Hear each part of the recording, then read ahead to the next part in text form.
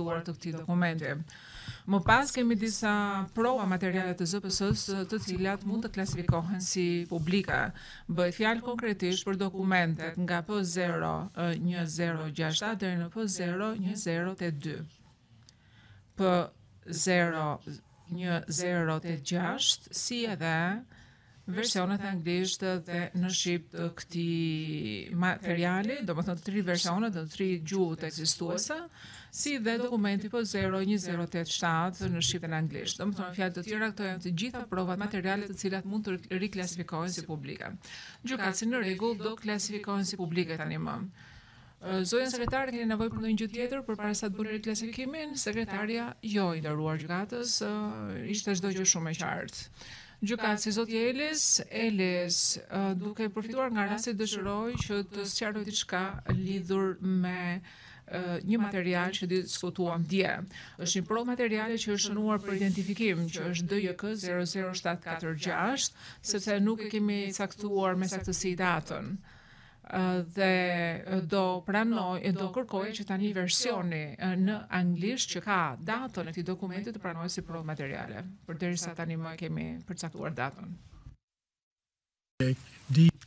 Gjykatësi në rregull, dokumenti DJK 00746 është të pranuar, fakt që dje nuk e kuptoj drejt, është një dokument plotësues. Zonja sekretare, dëshironi të zakoni një numër të ri apo thjesht mund ta vendosim si dokument plotësues? Sekretarja, numri i caktuar me sa kuptoj unë është 4D39 dhe numri është numër provizor i provës materiale. Thjesht duhet të sqarojmë që këtë dokument duhet që të pranojmë në mënyrë të tillë që të caktojmë një numër përfundimtar të provës materiale. Gjykatësi në rregull, në këto kushte e pranojmë dokumentin 4D39. Zonja asistente, ju lutem sillni në sallë dëshmitarin. Zotitali, ndërkohë që sillet dëshmitari, kam diçka që dua të them. Nuk ka të bëjë me të dëshmitarën, ndoshta nëse do të më jepni mundësinë përpara se ta bëjmë pushimin e radhës ose deri në fund të ditës, gjithsesi do t'ja sjellë në vëmendje që kam diçka për të thënë.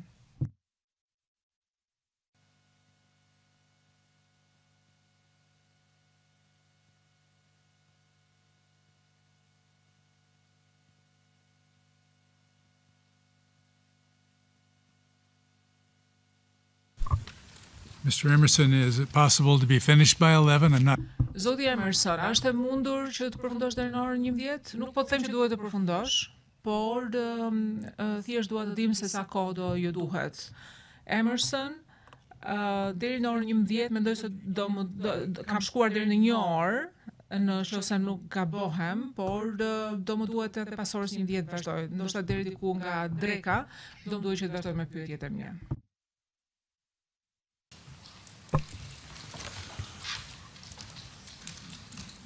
All right, witness. Mr. Emerson will continue with his cross-examination. Në rregull, zoti Emerson, vazhdoni me pyetjet. Emerson, zoti Byrnes, po diskutoni përpara se sa të bëni pushimin nivelin e pavarësisë dhe rebelizmit që ishte shprehur përpara se sa të shkohej deri në momentin kur shkua në delegacionin e Rambujes, të grupeve të cilat ishin në një pozicion të tillë. Atëherë do vazhdojmë me zonën e Drenicës. Drenica, pra zona e Drenicës e tërhoqi mbështetjen e vet, ndërkohë që na thatë edhe juve që zoti Haradina ishte tërësisht kundër mbështetjes së tyre për grupin e Rambujes. Remi, zoti Mustafa, po ashtu e tërhoqi mbështetjen e vet, apo jo, dëshmitari, ashtu e kam kuptuar unë. Emerson, Drini, që ishte i caktuar nga Farku në zonën e Pashtrinit, çfarë role kishte Drini atje? Përgjigje, nuk jam shumë e sigurt, e njeh Drinin mirë dhe e konsideroj atë si person të moderuar. Ndërkohë që kishte të tjerë që e konsideronin atë si radikal. Ka pasur raporte të cilat në fakt i kam lexuar për të përgatitur për seancën gjyqësore, që ai ka qenë një prej komandantëve të zonës që e ka kundërshtuar fort këtë lëvizje.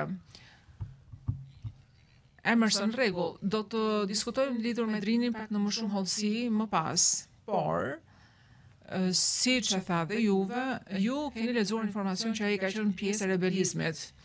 Ndërkohë që zona e Neredimes ka qenë e drejtuar nga Shukribuja. Edhe Shukribuja ka qenë pjesë e rebelizmit apo jo, e grupit të rebelëve, me fjalë të tjera. Përgjigje nuk e di, nuk mund t'ja u them këtë gjë, megjithatë mund të them që ai ishte vllai i vogël i Rambujës, që ishte person i moderuar dhe që ishte përfaqësues në Rambuje. Pyetje, çfarë do thotë që pozicioni i tij ishte më i komplikuar se sa i të tjerëve. Megjithatë, edhe ky ishte person i cili ka tërhequr pëlqimin e tij për të vijuar negociatat në Rambuje. Përgjigje, nuk e di këtë gjë. Pyetje, së fundi, Rahman Rama në zonën e Shalës. Çfarë mund të thoni lidhur me të? A mund të thoni se çfarë pozicioni kishte ai? Përgjigje, ajo çfarë kam parë në kablograme, atë mund t'ju them. Emerson, çfarë keni parë? Përgjigje që ai ishte kundër. Emerson, pra në thelb kishim 7 zona gjithsej, megjithatë kishte përpjekje për t'i shkurtuar numrin e zonave nga 7 në 3. Por antarët e shtabit përgjithshëm nuk arritën që ta bënin këtë gjë apo jo. Përgjigje po, pyetja, dhe pse nuk arritën ta bënin këtë gjë komandantën? Ta mund ta thoni? Përgjigje sepse ishte e pamundur. Po pse ishte e pamundur? Sepse do të humnin kompetenca, do të humnin fuqi, pa diskutim fare. Pyetje, tani ndërmjet komandantëve dhe ndërmjet këtyre 7 antarëve të zonës, ata nuk ishin të gatshëm që të jepnin autorizim për antarët e shtabit përgjithshëm dhe persona të tjerë që ishin pjesë e UÇK-s negociacionin në Rambuje apo jo. Përgjigje, kjo ishte në thelb marrëveshja. Pyetje, një kërkoj ndjes, ta shtjelloj pak më tepër. Domethënë, procesi i negociatës në vetvete ishte një proces i cili ishte i vështirë dhe përfshinte sa më shumë pat ishte e mundur. Gjykati, ju lutem flisni më ngadalë sepse gjithmonë më tepër po e shtoni shpejtësinë e folurit. Emerson, një kërkoj ndjes. Pra, kishte një situatë të tillë, kishte një përpjekje që të shkurtoi numrin e zonave nga 7 në 3, por ndërkohë kjo përpjekje dështoi plotësisht sepse komandantët e zonës nuk pajtoheshin me këtë. Përgjigje po. Pyetje, ata nuk merrin asnjë farë udhëzimi nga shtabi i përgjithshëm sa i takon organizimit të tyre, apo jo, dëshmitar? Përgjigje po, kështu ka qenë. Pyetje, sepse sikur se e thatë ju, shumë prej tyre ishin funksionalisht tërësisht të pavarur, domethënë kishin fondet e veta, kishin armët e veta dhe nuk kishin fare asnjë lloj nevoje për shtabin e përgjithshëm përveç ca njerëzve që të negociacionin me Komitetin Ndërkombëtar. Prokurori kundërshtoi gjykatësi, rrëzohet, mund t'i përgjigjeni pyetjes dëshmitar. Dëshmitari po. Emerson, tani ky ishte pozicioni në shkurt. Të shohim pak pozicionin nga mbërritja juaj, që ka qenë mos gabohem në gusht të 98-s dhe këtë kohës në shkurt. Të lëm për një çast më janë rolet ndërlidhëse ndërkombëtare për tani dhe të përpiqemi të përqendrohemi tek përpjekjet e brendshme për të ristrukturuar. Na thatë më herët që plani fillestar nuk piu ujë, domethënë plani fillestar nuk kishte më vlerë sepse nuk u miratua nga antarët e zonës, nga komandantët e zonës, apo jo. Por nga ana tjetër kemi pasur një ofensivë të madhe serbe gjatë verës që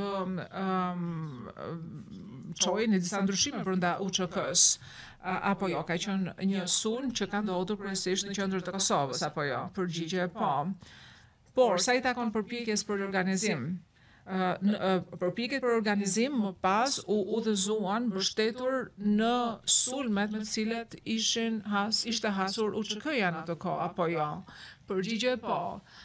Por gjatë këtij rrugtimi ju na keni thënë neve që Ramush Haradina dhe Tahir Zemaj ishin oficer të Farkut dhe kishin pasur një përplasje, apo jo? Përgjigje, kështu e kishin kuptuar, por nuk është se dinim shumë lidhur me këtë përplasjen.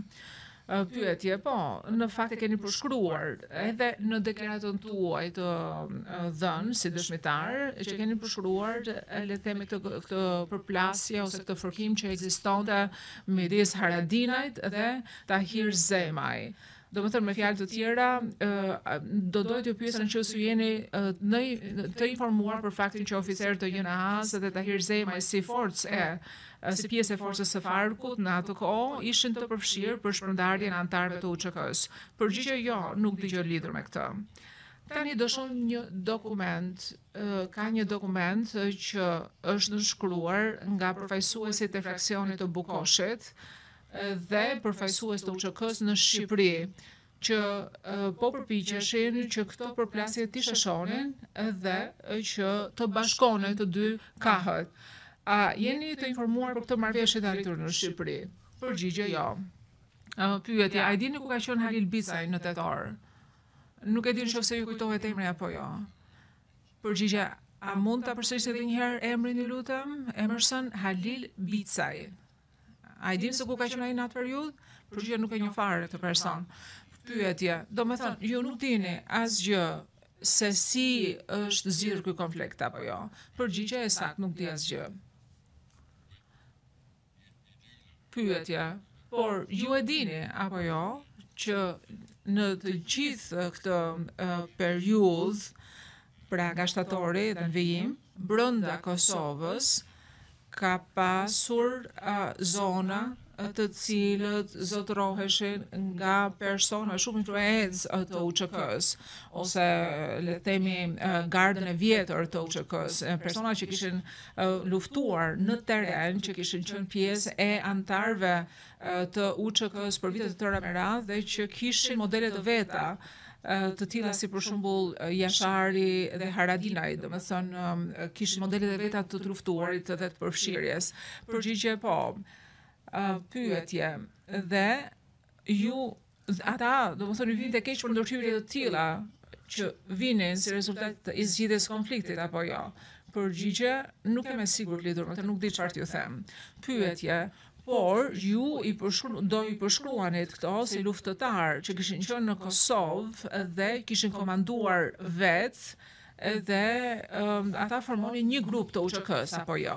Përgjigje po. Pastaj kishin persona të tillë si Remi që ishin ish oficer të ushtrisë jugoslave, por megjithatë nuk kishin funksionuar në kuadër të Farkut, por pretendonin ose premtonin që të krijonin një UÇK të unifikuar, dhe kjo përbënte kategorinë e dytë apo jo.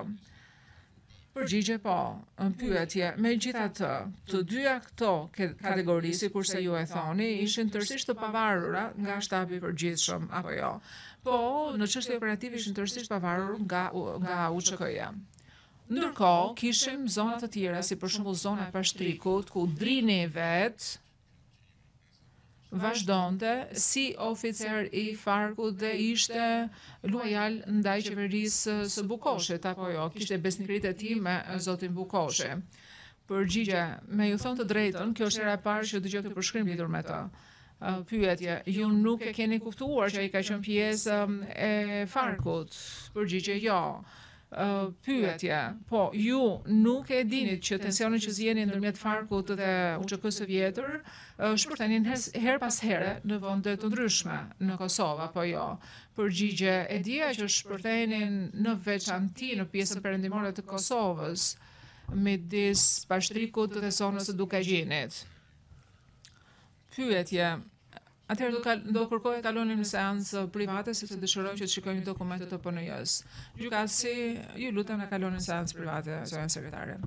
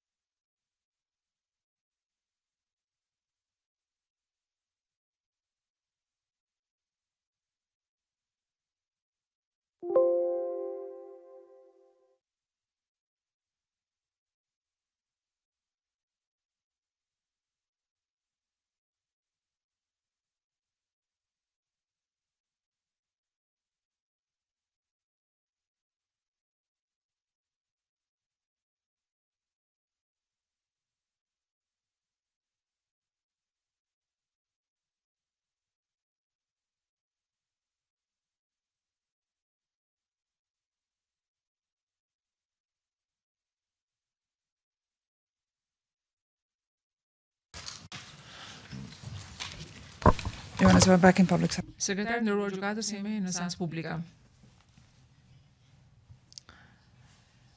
Dëshmitari, po flasim pak më ngadalë besoj për përkthyesjet, gjykatësi duhet të numëroni deri në 3 para se sa të jepni përgjigjen. Emerson, problemi jam unë kryesisht, domethënë unë nuk numëroj deri në 3 përpara se sa të pyetjen e radhës. Atëherë, për ta përmbledhur, në seancën private, mbështetur në dokumentin që diskutuam në seancë të mbyllur, dhe dua që ta konfirmoni këtë për proces verbal për publikun, ju tha që garda e vjetër e UÇK-s që kishin luftuar brenda Kosovës për sa kohë deri në atë pikë, ishin si kundër oficerëve të Farkut dhe ishin në përplasje me ta, por nga ana tjetër ishin kundër edhe grupit të studentëve të pa matur dhe pa përvojë sipas tyre që vinin nga Zvicra dhe t'ju jepnin atyre udhëzime. Kështu do ta përshkruani situatën? Dëshmitari, ky është një përmbledhje e drejtë e vlerësimit që kishim edhe ne në atë kohë.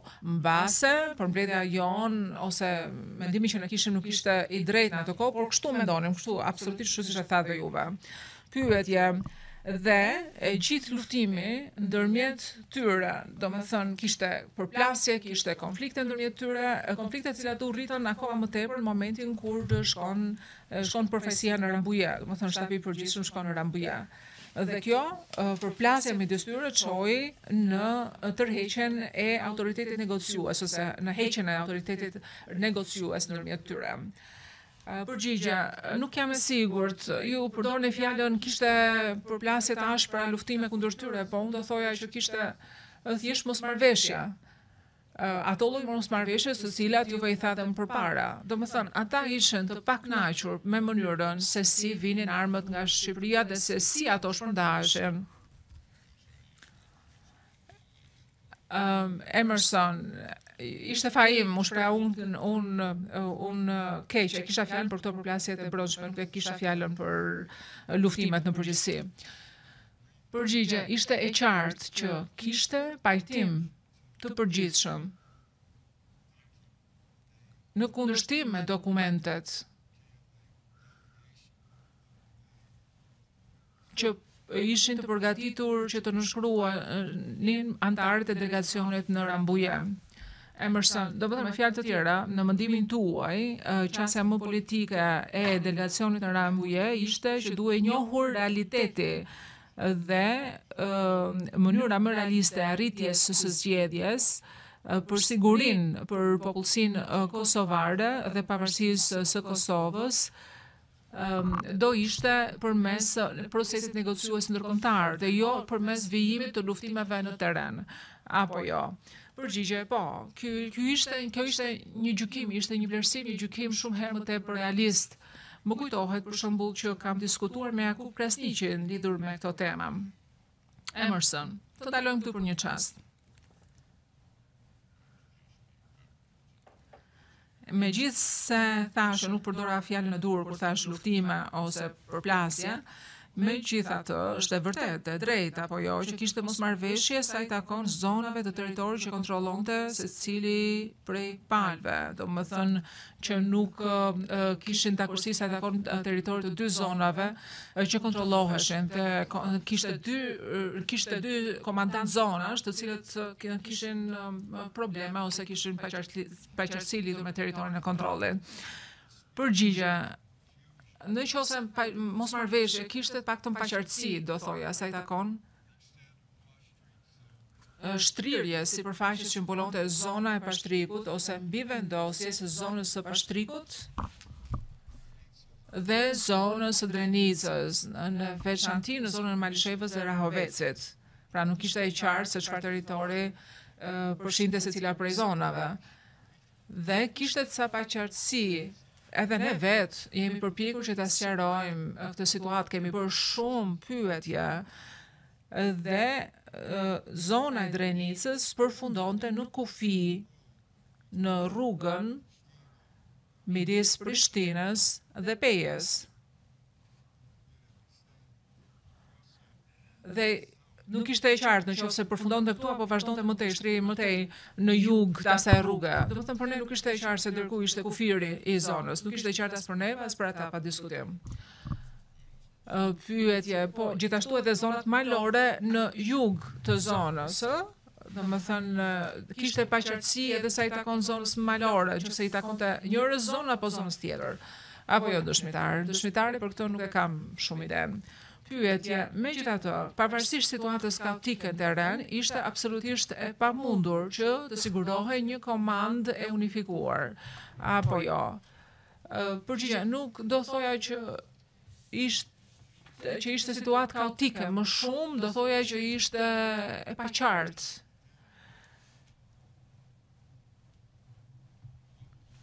Megjithatë, në fund të ditës, kjo situatë e bëri më të vështirë komandën dhe kontrollin nga qendra. Kjo ishte diçka që e çonte e përkeqësonte më shumë situatën.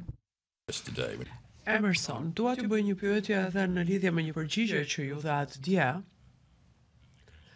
Për një pyetje që ju bëri zoti Ellis për negociatat që u bën në lidhje me lirimin e disa oficerëve të ushtrisë jugoslave dhe do ta gjejmë këtu tek transkripti referenca në fakt për ta gjetur është 13794 dhe po e lexoj pak pjesën, fragmentin për katës.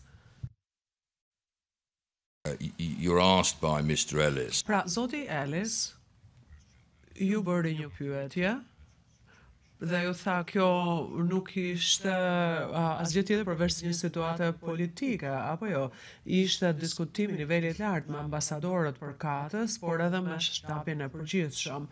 E sakt, përgjigja juaj ishte unë e shihja këtë si një çështje politike të nivelit të lartë. Pyetja, pra, ajo lloj çështjeje të cilën ju do ta shihni si një çështje me të cilën mund të merre shtabi i përgjithshëm, apo jo, përgjigja juaj ishte po, dhe pyetja vijoi. Ndërkohë që për shembull ndalimi i një personi në terren do të ishte një gjë operative, operacionale, dhe do të ishte një çështje me të cilën do të merreshin nivelet më të ulta, apo jo, dhe përgjigja juaj, dhe pyetja ime për ty është kjo, ishte që prezumimi im i tillë është, dhe e them dhe njëherë, është prezumim nga ana ime, që ndalimet në terren ishin përgjegjësi ose kryheshin nën drejtimin e komandantëve të zonës. Pra, thjesht doja t'ju bëj këtë për prezumimin që ju thatë, sepse përgjigja që ju thatë ishte që personat që ndaloheshin, dhe juve ju referuat disa situatave të caktuara në të cilat ishin ndaluar civil, për shembull, ose gazetarët e tjerë, me që kishit kuptuar ju, ose vlerësimi juaj më sakt, është që ato vendime merreshin në nivel, pra, ishin në nivel zone, pra, sepse vendimet operative nuk merreshin tek shtabi i përgjithshëm, apo jo. Përgjigja, më lejoni që t'jem tejet i sakt dhe i qartë. Ne as edhe njëherë nuk kemi patur ndonjë provë që të tregonte që shtabi i përgjithshëm i UÇK-s, Thaçi, Krasniqi, Rambuja, Xhaviti e të tjerë, kur nuk kemi patur prova që ata të kishin dhënë urdhër apo të udhëzonin, që të merreshin peng, të rëmbeheshin gazetarët serb apo aktivistët e LDK-s. Kur nuk kemi patur prova të tilla? Pyetja, apo për ndonjë civil? Përgjigja, po, apo për ndonjë civil. Dhe më lejoni që ta mbaroj përgjigjen time. Sigurisht që ne menduam që këto veprime, pra prezumimi im ishte ky, që këto veprime ndërmerreshin ose në formë të pavarur nga komandantët vendas të UÇK-s ose prorët e tyre, pra për shembull komandanti i brigadës ose i zonës. Emerson, po fix, pra ajo që dua të them është që nuk ishte domosdoshmërisht në nivel të komandantit të zonës, se mund të ishin dhe elemente të pabindur më poshtë se komandanti i zonës që merrin këto vendime, apo jo? Përgjigje po. Pyetje, po nuk merreshin më lart se niveli i zonës, apo jo? Përgjigje po.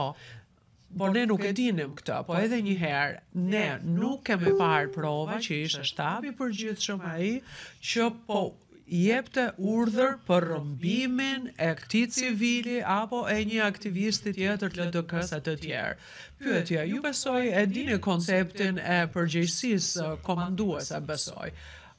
Po, dhe që kjo kërkon njohuri, pra që të ketë prova dhe njohuri të plota dhe të sakta që dikush po vendos dhe po ndodh diçka në terren, ose për shembull diçka që nuk po merren për shembull masat e duhura në terren, besoj e kuptoni.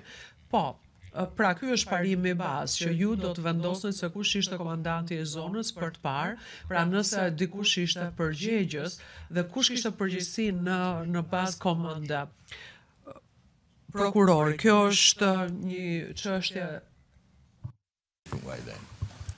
Based on your intimate Atëherë mund ta bëj pyetjen edhe një herë. Në bazë të informacionit që kishit ju se çfarë po ndodhte në terren, a pat ndonjë provë që mund të mbështesë për shembull propozimin që ishte shtabi i përgjithshëm ai që kishte përgjegjësi komanduese në lidhje me ndalimet që po bëheshin në zona. Prokurori, në fakt unë kundërshtoj nderuar gjykatës Emerson. Në fakt unë nuk e kuptoj se përse ta kemi dëshmitarin këtu në rast se nuk mund të përgjigjet kësaj pyetjeje. Objections overruled. Gjykatësi, rrëzohet kundërshtimi dhe ndoshta duhet ta përsërisni pyetjen.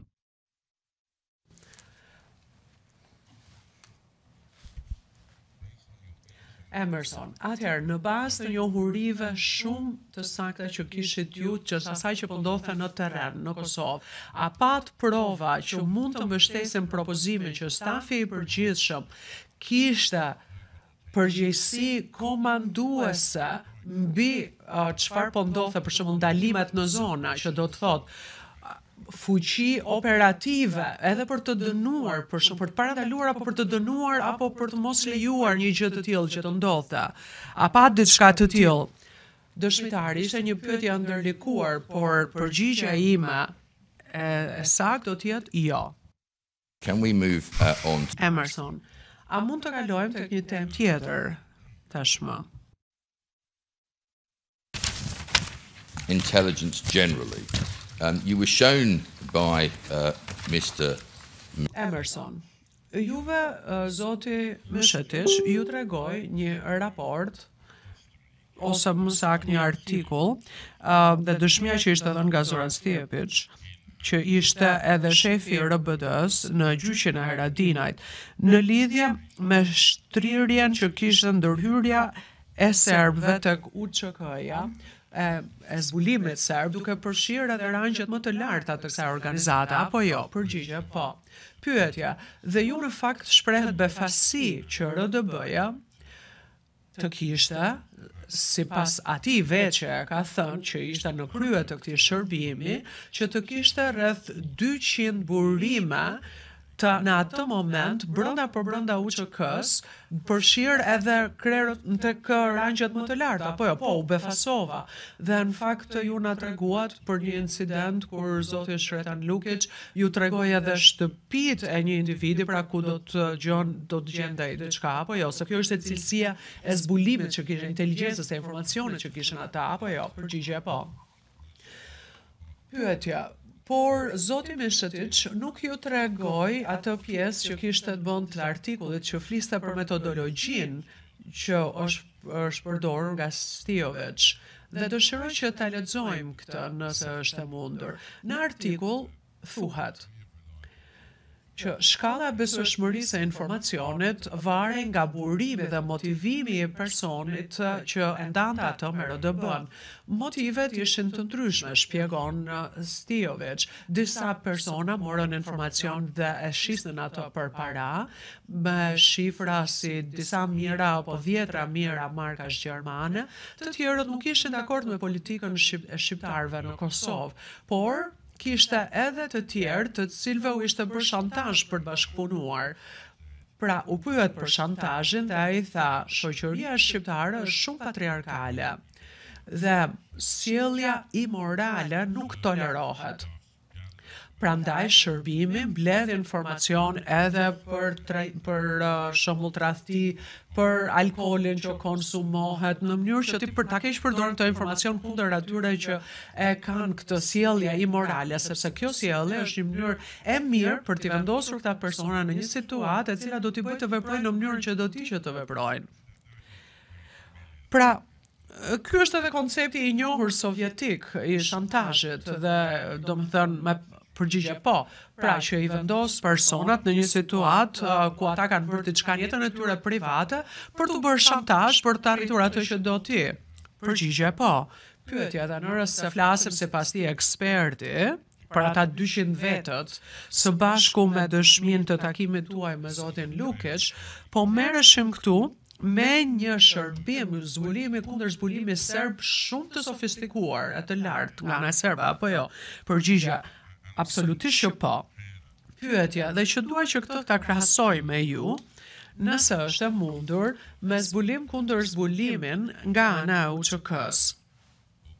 Sepse ne e dim që edhe pse zoti Veseli ishte në Shqipëri, ai kishte rolin e vet pra të caktuar në lidhje me zbulim kundër zbulimin apo inteligjencën. Pyetja ime është si do ta bëni vlerësimin të strukturave krahasimore të inteligjencës brenda Kosovës nga ana e UÇK-s. Si do ta vlerësoja? Po, si do ta vlerësonit ju atë në krahasim me strukturat serbe, të cilën e përmblodhëm? Pra, cili ishte niveli i operacioneve të zbulim kundër zbulimit brenda Kosovës nga ana e UÇK-s? Përgjigja. Nuk kam informacion mjaftueshëm që të mund t'i përgjigjem kësaj pyetjeje në mënyrë të sinqertë. Pyetja vetëm që ju na thatë ama që as gazeta nuk ishin. Më falni, ju na thatë që brenda Kosovës, personat me cilët kishin ju lidhja, nuk kishin mundësi as të dëgjonin lajmet e jashtme. Edhe një herë ju lutem, as gazetat nga jashteti, sepse ju i blinet ato në Maqedoni, apo jo, përgjigje po. Pyetje dhe ju thatë në fazat më të fundit që kishte përpjekje nga UÇK-ja për të arritur, për të kapur, për të përgjuar, pra, më falni nga mikrofoni nuk ju dëgjoj dot. Pra, pyetja ime është, duke patur parasysh gjithçka që ju na shpjeguat si një strukturë shumë profesionale dhe shumë e zgjeruar dhe shtrirë nga ana e serbëve, nga shënimet tuaja janë shënuar pra disa përpjekje nga UÇK-ja për të arritur përgjime, po me anën e këtyre dy gjërave, a mund të bëni një vlerësim të asaj që po ndodhte në anën e Kosovës në krahasim atë që po bënte Serbia? Përgjigje e shkurtër është jo. E vetmja gjë që mund t'ju them është që në fund të luftës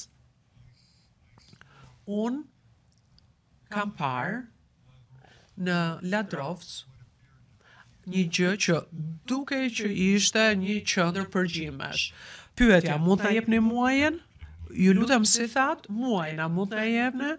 Përgjigja, besoj që ka qenë ndoshta një takim në qershor 99. Faleminderit.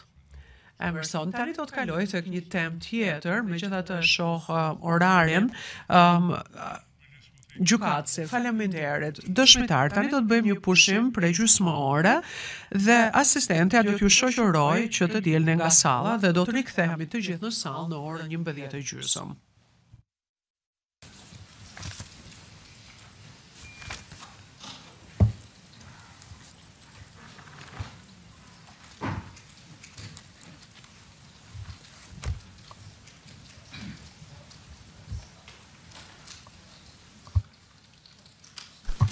We're adjourned until 11. Atëherë seanca shtyhet deri në orën 11:30. Prokurori, a mund të kërkojmë se kur do të mbaroj zoti Emerson, vetëm thjesht për planifikuar zoti Emerson deri në pushimin e drekës do ta kem kryer seancën e kundërpyetjeve. Gjykatësi, faleminderit. Sekretarja të gjithë në këmbë.